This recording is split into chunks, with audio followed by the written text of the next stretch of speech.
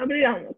My name is Raissa Dzulynsky, and today I'll be interviewing Paul Grod, the first alum of the SUSK Alumni video series. Good morning and welcome.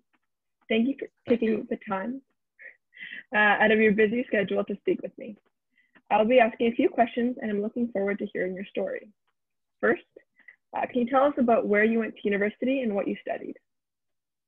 Well, first off, pleasure to participate in this, and congratulations, Raya, to you and the SUSK team for taking this initiative. I think this is very important to engage alumni, and as the alumni director, great to see this level of engagement. So thank you for doing this, and great work. In terms of where I went to university, I went to three universities. I have 3 degrees. I have a Bachelor in Political Science, a Master's of Business Administration, and a Bachelor of Law degree. So my universities were the University of Toronto, where I was president of the USO at U of T. It was the University of Windsor, where I actually started a USO, and then University of Western Ontario. And so those are the 3 universities that I attended. Thanks. What was your involvement in SUSK and or your USO? So I got involved in my USO at the University of Toronto early on. The USO in Toronto was quite a fun club. There were, if I recall, well over 200 members, and there was a lot of social activity, and so it was a lot of fun to join. So when I first got to U of T, one of the first events was a pub night that was organized at I think St. Vlad's in Toronto, and that's where I got introduced to the Ukrainian Canadian Students Union, or to the USO at U of T, and just really got intrigued with all the activities that were going on. And it was just a fun place to be, and it was a great place to spend time with and get to know more Ukrainian students on campus. And we started to become more active. We were very active socially, but also very active, what I would call politically. And we would do things like Ukrainian Week on campus. And this is, thinking about it, this is 1990, 91, 92. So Ukraine is on the brink of becoming an independent country. And so there's a lot of information that we were sharing, a lot of information that today we take for granted. Like people didn't know about Holodomor. People didn't know about the First World War internment operations. People didn't know about where Ukraine was. And we took it upon ourselves not just to educate other Ukrainians on campus, because often, we take for granted, many of us, I grew up in Sum, I know you grew up in Plast, and went to Ukrainian school. And so a lot of things that sometimes we take for granted, most other Ukrainian Canadian students just don't know. They didn't have the benefit of going to Ukrainian school or Ukrainian youth organizations. So this was an opportunity to educate Ukrainian Canadian students on campus, but most importantly was to educate our fellow students about these issues, because they had no clue about them. And so we took a really active role in education. So I got involved and became president of the USO, and I was president for a couple of years at U of T before I became president of SUSK. Okay, there's Deku. And the next question is, what is your current occupation? So my current occupation is I'm a lawyer by profession, and I started my background after I graduated with my law MBA was working as an investment banker with CIBC World Markets. Then I worked as a lawyer on Bay Street at a big national law firm, and I decided that I wanted to start my own business, and I started a company called Rodan Energy about 17 years ago. And so today I'm an entrepreneur. I'm CEO and president of Rodan Energy. We're a North American energy management company. Today we have about 100 employees across North America, and we continue to grow. And it's an exciting business. And I have to say that a lot of the things that allows me to be a successful business owner and operator as CEO, I learned through a series of career progressions and my community activity. I've always been heavily involved in the Ukrainian community, whether it was through SUM or whether it was through a USO or SUSK or other organizations like the Ukrainian Canadian Congress, where I was past president and today president of the Ukrainian World Congress. These are all building blocks that we continue to develop. And that's, I think, a really important message that I'd like to deliver to the students who are involved in SUSK today, is that you're in the right spot. I mean, you're gaining experience that many other students will never have this opportunity. And it may not feel like it today, but you'll look back and you'll say, you know what, those skills that I learned, sometimes the hard way, trying to figure things out, being well organized, being a leader, those are things that really make a huge difference to you as in your career, in your profession. Very interesting. Definitely a good tip. So the next question is, how do you think SUSK helped you in advancing your career or personal development? I understand that you have someone into that already. Well, I'll expand on that, Raissa, and I'll start with this. As SUSK President, I got involved with an international Ukrainian organization called SESUS, which is Центральний Союз Українського студентства. This is a worldwide student organization that since has been defunct, but worth looking at potentially rejuvenating. And I got to meet students from all over the world, from the United States, from Europe. And for the first time, because Ukraine just became independent, we brought in the Ukrainian student organizations from Ukraine. And so the network that I was able to build is still very much alive today. The network that I have today is global. And I've met that through SUSK and through my engagement. And again, it's global, it's national, it's local, and it just gives you that opportunity to build a strong network.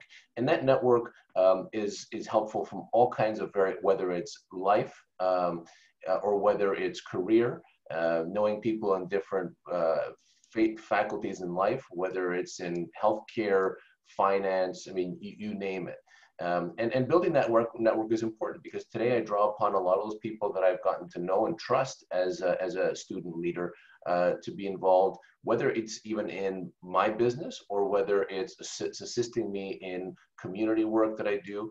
So I would, number one, say network. Number two, I would say leadership, because again, it forced me to be able to get up in front of a large audience and deliver a message. And whether we were organizing a big event on campus where we invited the president of the university and invited the ambassador of Ukraine and did some sort of a big event, all of a sudden you had to learn how to speak publicly, and nobody was teaching you. You were kind of going through it and learning the hard way. But you know what? It gave me the ability to continue to do that, which again has helped in the career way as well.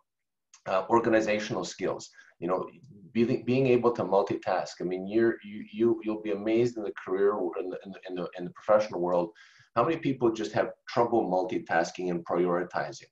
And here you are juggling activities on campus, various student events, various active events, whether you're helping with networking and mentorship or political action or whatever it may be. You still have to study and you still have to get good grades, because hopefully you want to go to grad school, whatever it is.